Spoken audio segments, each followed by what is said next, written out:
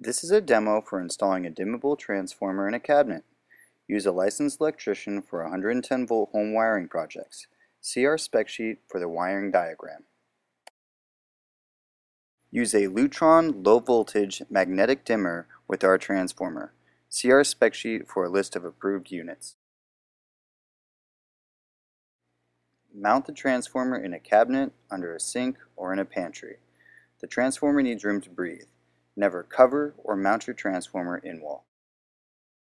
Since the transformer is accessible, we are using an armored cable to go from the transformer to a switched outlet. The armored cable is a 3/8 inch Easy Flex whip. Cut the armored cable to the required length, reinstall the end connectors, and snap into a metal outlet cover. Attach the armored cable to the switched outlet. Knock out the hole in the transformer and install the other end of the armored cable. Attach the wires to the transformer. See the wiring diagram for color coding. Now we are wiring the low voltage LED wiring to the transformer.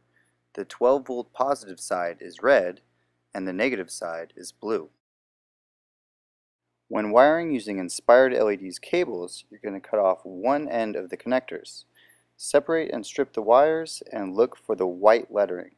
The white lettering is going to be the positive side of the cable. Connect your inspired LED cables to your transformer. Make sure that your positive wire is going to the red cable and your negative wire is going to the blue cable. To keep your output wires stable, you can use a plastic NM connector that snaps into the side of your transformer.